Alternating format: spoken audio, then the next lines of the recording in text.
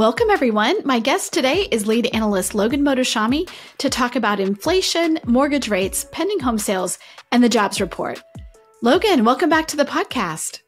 It is wonderful to be here on, it's Friday morning and it's inflation day, but inflation day doesn't really have the same kind of value because, just want to say, that's so good.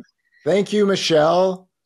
Gracias, and love it. And the okay, Chart wait, Daddy but for shirt. those who are just listening, just on audio, he just held up a cup that says labor over inflation. So he got some merch from one of our listeners. Tell us about that, Logan. Yes. So the cup says labor over inflation. I have a lovely shirt that says Chart Daddy on it.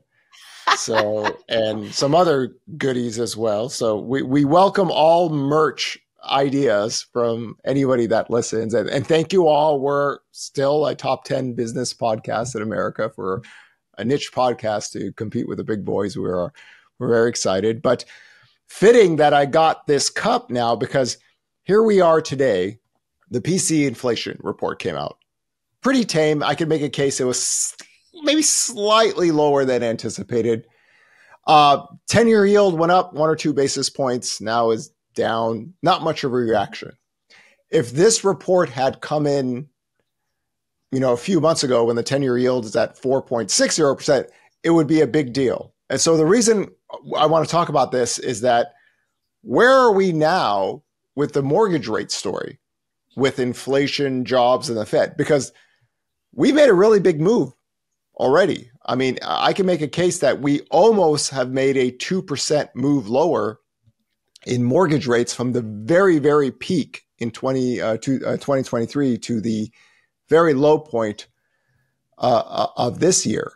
So the 10-year yield has not broken 380 yet, right? So it was pretty intense there for a while. And that big day where market stress, the 10-year yield got as low as 3.66%, but we didn't close below 380. And even with the negative revisions of jobs, even with the baby pivot, even with the softer inflation data, we're still not there. So I think for going out in the future, number one, unless we break below this level, we're not going lower in mortgage rates unless the spreads make it happen on there. And spreads actually were really good this week on some of the pricing. So in this context, we have to think about it that the Fed policy is still restrictive in their own mind. They haven't cut rates any. If they continue the way they're going, really, you really need labor data weakness to take you lower because we've already had such a big move. Remember, the bond market always goes ahead of the Fed, and they've done it again. And the Fed hasn't cut rates any.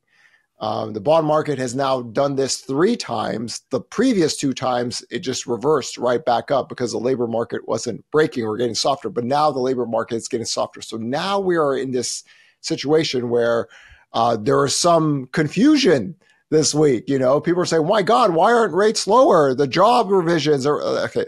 The economy is not breaking, right? GDP was revised higher, 3%. Consumption was up. Jobless claims are still low. If jobless claims were spiking higher, all of us are having a different conversation, but it hasn't yet.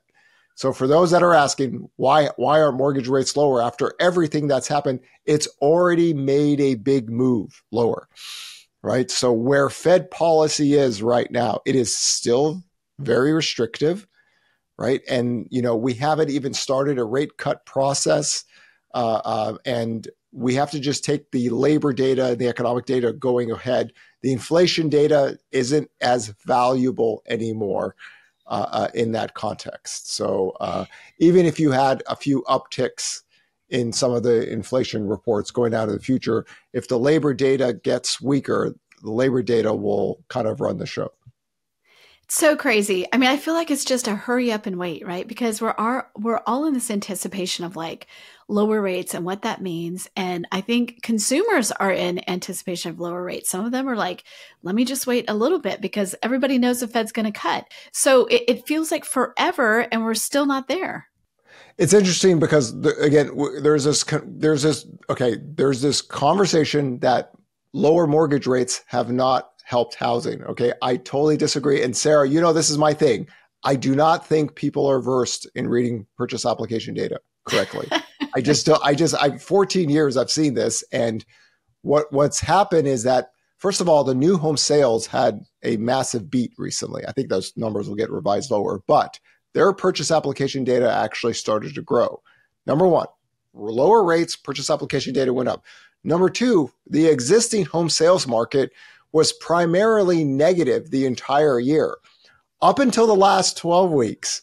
And in the last 12 weeks, it's for the first time it's been positive. It's a positive kind of trend for 12 weeks. Now, it isn't a big positive trend, but it actually is a material change. And then the pending home sales report came out, and I actually do feel bad for people because when somebody sees the pending home sales and they see it at all-time lows, they immediately think that, oh my God, home sales are going to all-time lows, which would actually like be under 2 million. And it's like, no, the pending home sales is not saying that. First of all, the pending home sales is not that old. Like in the early 1980s, we had under 2 million. So what's occurred is that 2 months ago, the pending home sales was at all-time lows, and existing home sales didn't drop to the low levels in the recent history. It's like 3.45 million. So I encourage everyone, if you go to our tracker data every single Saturday, we have a weekly pending contract data, and it's a little bit more stable than the pending home sales data, right? Everything kind of trends the same, but it's very hard to do a one-to-one with some of these survey reports because they could exaggerate to the upside and to the downside. So some seasonal adjustments can be haywire. So you just kind of want to take the pendings. Not much is going on, right? Not much has gone on for some time now. I could understand why people got confused with the pending home sales report. But in this case, there's actually a change in the housing data. I think some people might have it. Well, why aren't we seeing a V-shaped recovery? Traditionally, these are very bearish people who are trying to make a claim about it. But if you actually read the tracker, you could actually see the counts. We do these counts on purpose. There is a change. It's just not in a very good seasonal time. So the last 2 times rates fell, it came near the seasonal time where we see the growth. So that actually makes a difference. There's always a seasonal pickup, and then there's a seasonal decline.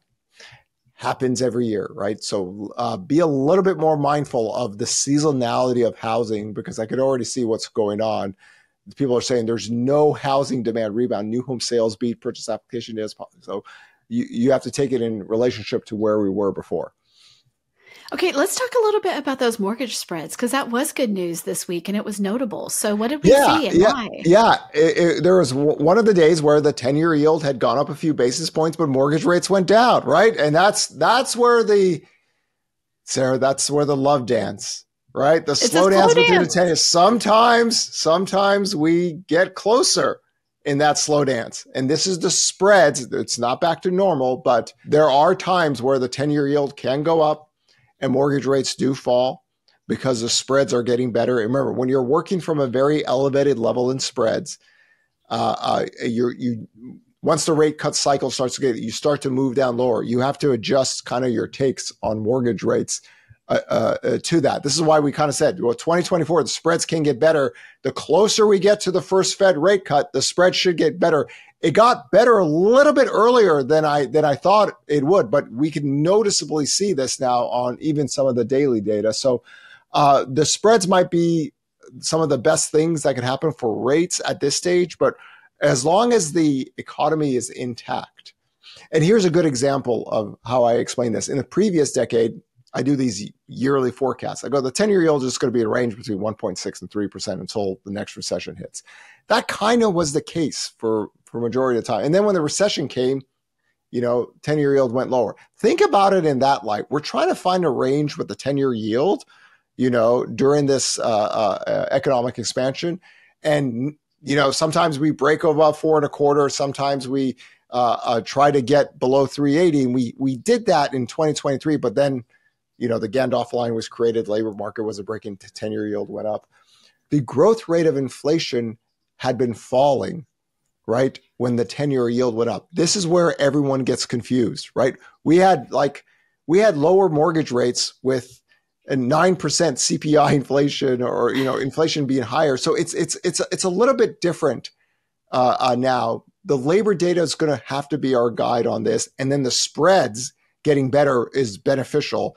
Once you start to head toward a normal level of spreads, you can kind of X out that conversation, but we still have a lot of leeway for that to be beneficial for housing. And in this case, we saw it this week with one of the days where the 10-year yield was up, but mortgage rates actually pricing was lower. It does happen from time to time, but that's because the spreads are getting better. Again, last year, bad story.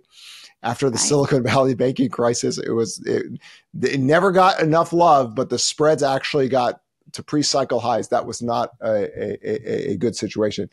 So far, not the case this year, and that makes a material difference this year versus last year.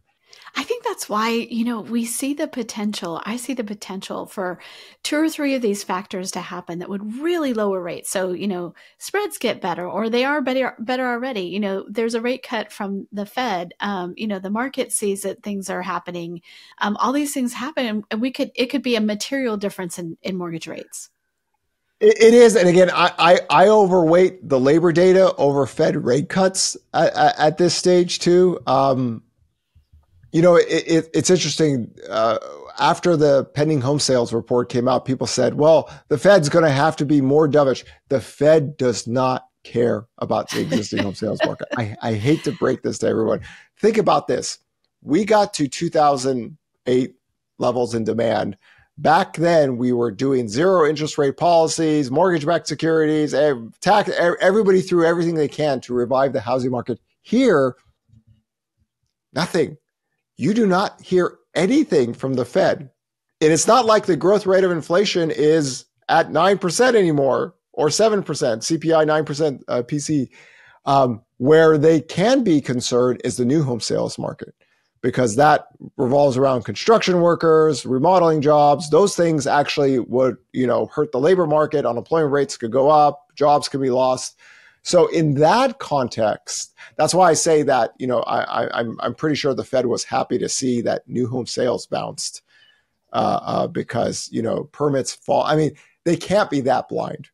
Okay, that, we have historical data lines that show us when permits fall and starts fall, and remodeling companies like Home Depot and Lowe Warren, that's not a good thing for the labor market. But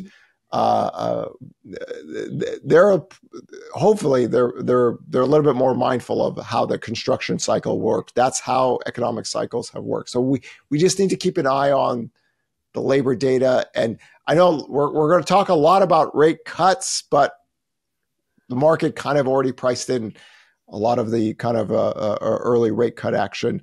And there's a little bit more validity in it in terms of yield staying lower now than it has in the past. Okay, so let's get into if the jobs numbers are all important. Next week is Jobs Week, right? Yes, and the chart daddy loves Jobs Week more than anything because we got of course Jobs Week is, so think about it in this light. There's 4 reports: job openings data, job openings. The Fed loves jobs openings. Some people hate job openings, but they love it, so we have to love it. Right. And job openings go lower, quits go lower, hires go lower. Right now, there's one aspect of the job openings data we haven't talked about much. It's the layoff portion of the job openings data. So all the other data lines are softening. The layoff aspect has not deteriorated. That's something we're going to have to keep an eye on going out in the next 15 to 16 months. That how does the job openings layoff data, because that would be noticeable to them. The ADP report comes out on Wednesday. Out of all the 4 jobs report, that's the least valuable. The market kind of looks at it this way. It's kind of like, an annoying brother that has to come to the party that, you don't really care about.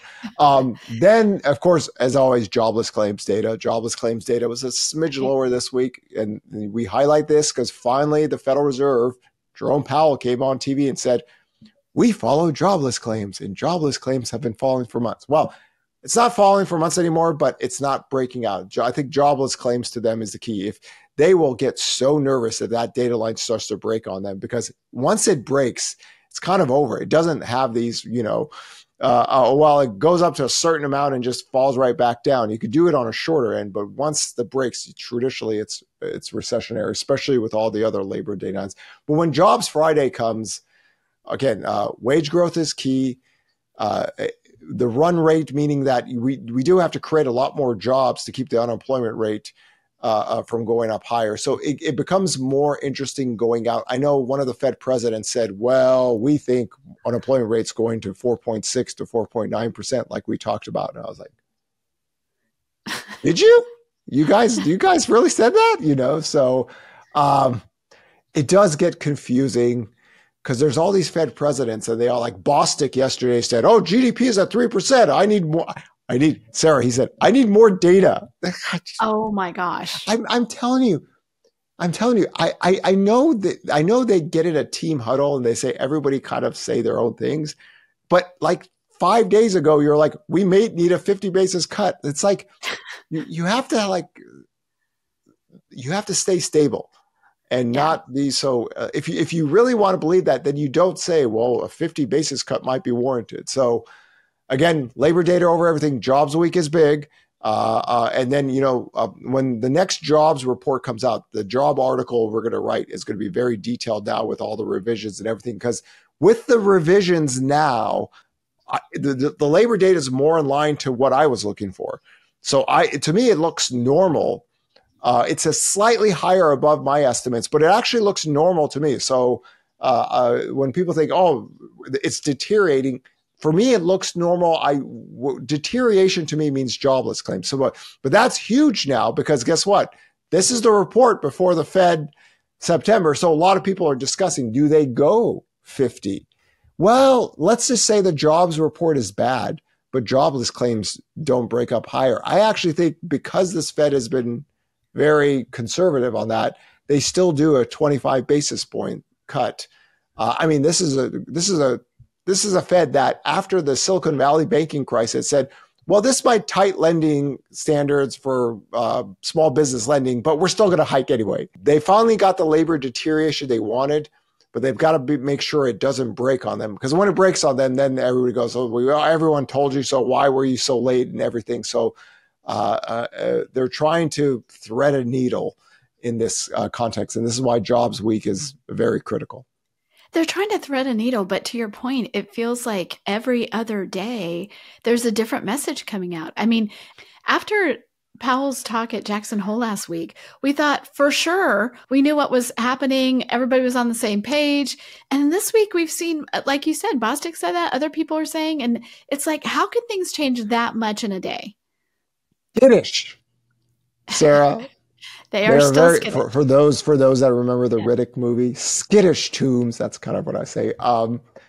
Remember, there are Fed presidents that play bad cop, and then there's Fed presidents that play good cop. Bowman, she's like, I don't know about rate cuts. Inflation could reaccelerate higher. She's not even in the rate cut camp. But so just remember, there's good Fed cop, there's bad Fed cop. They kind of work this game out to the marketplace. It also, you have to remember, they are talking to the markets. They're really not talking to you and me. They kind of want bond traders and everybody to kind of have someone in line. You remember the whole Gandalf line we created in 2023? Yes. So in 2023, the 10-year yield got to a point, it's like, oh my God, if this breaks, we're in a recession. I don't see the recessionary data lines here. Like the labor market isn't breaking. So we're going to bring Gandalf to gray and we're not breaking underneath here. They kind of were like saying in their own ways, hey, the labor market isn't deteriorating. We think the market is pricing in way too many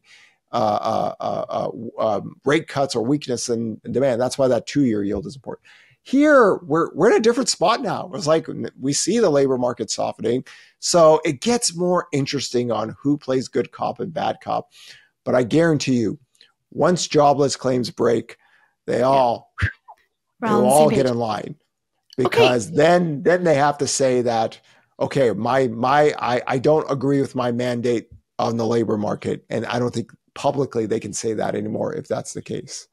Okay, so Gandalf was very popular. People understood that. You broke out a new pop culture reference this week on social. I don't watch Game of Thrones, so you had to explain it to me. But tell us what your new one is. The Hodor. Oh, yes, yes. I had to explain to Sarah what, Hoarder or who Hoarder was and what it was about. The 380 line. Okay, so I'm not trying to be annoying people. Trust me, I'd be completely happy if the 10-year yield would have broken under 380, but I didn't think it was going to be the case early in the year. And here, with all this drama, I get it. People are all these messages. It's going to break. It's going to break, and I'm like, Hoarder, hold the line.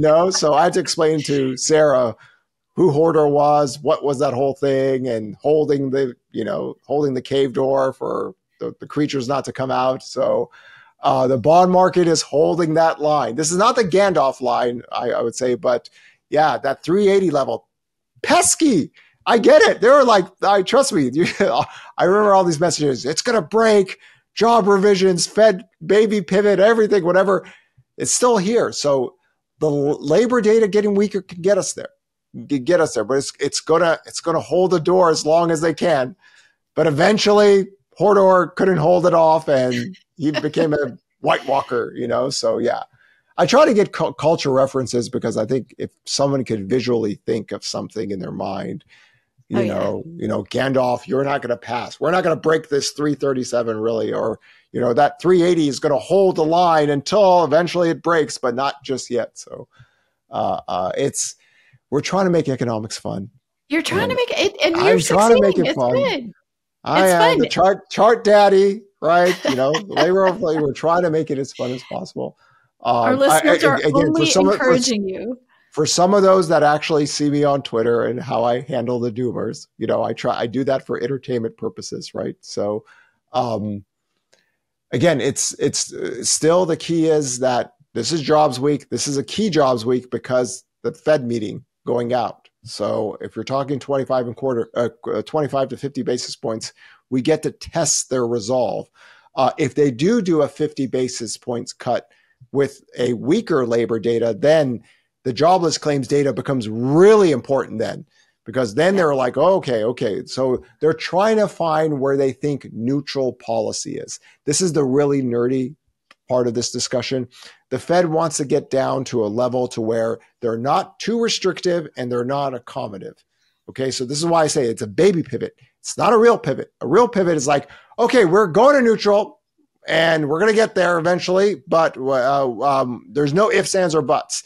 They didn't do that. Right. They basically just said we're cutting. So it's going to be a slow process, but labor over inflation. And today, it's like today we saw the report and everyone's like, oh God, these reports aren't going to be that big anymore. So good. Logan, thank you so much for being on. We will, I encourage people to look at the tracker, which will be out by the time this comes out, and we'll talk again soon. We'll talk again soon. And for Denver, Chicago, New Hampshire, New Jersey, Las Vegas, Arizona, we are coming on the Newer Tour, and the Newer Tour is going to be even more exciting than the last 2 years because we got more new charts to put in there, and I love it. Get more charts in there, and it's a much different part of the cycle now. I'm so glad that I don't have to say, I don't think rates are going to go now. It's like, okay, all right, we're finally getting there. We're finally getting to a better place. It's much better. Can't wait for it. You guys join us if you can. Thank you so much, Logan. Pleasure.